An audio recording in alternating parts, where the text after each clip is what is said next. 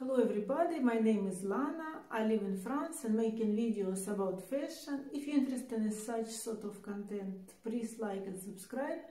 And today I want to record very short video for you to compare two of my Lady Dior bags because you asked me on my Instagram. And I hope this video will be helpful for you if you are looking for your first Lady Dior bag. Of course, design is different. Here is embroidered bag. And here is patent leather. So this I don't need to tell you, of course.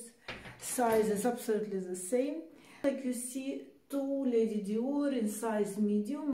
One of them I have bought already 1 year ago, and I have this video on my channel. Please visit and look. I will left link to that video in description below. And another one I bought last week on Vestiaire Collective. This is a pre-loved bag, it's patent leather. First biggest difference, what I want to name in that little video, it's of course a price. It's a huge difference. If you go to buy new Lady Dior bag, I would recommend you to look for special edition. For example, I find this embroidered bag, and for this it's worth to pay because you can't find it anywhere for the same price, okay? But if you want a classic Lady Dior in classic color, like this is a nude color, of course better to go to Vestiaire Collective, what I did, because you can find absolutely the same bag like they sell now in a boutique. Maybe little difference, little differences, for example, I tell about this later. And price will be 3-4 times maybe cheaper, so you know, it's worth it. And second difference, it's of course opener in a bag, Lady Dior old version. It has this amazing zipper.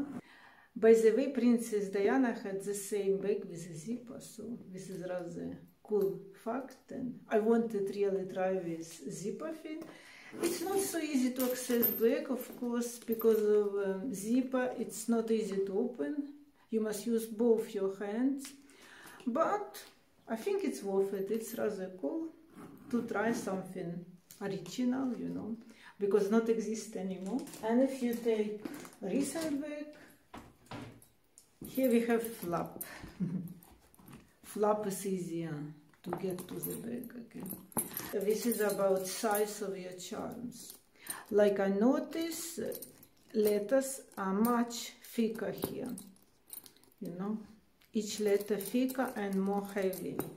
If you take this patent leather bag, here is very slim letters and very light, but they're the same noisy and make a lot of noise. A big difference, this is a shoulder strap. In this pre-loved second-hand version, you have this very slim strap who can't go crossbody. I will show you now. This strap impossible to get, you see, crossbody, it's too short.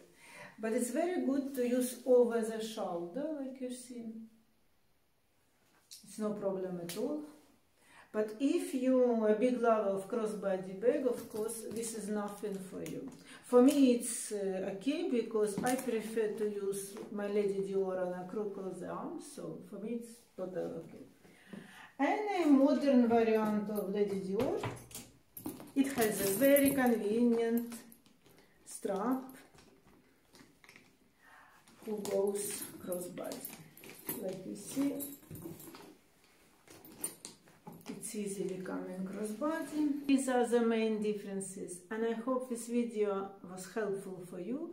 If you have any more questions, please write in comment below and I will answer them, of course, very soon.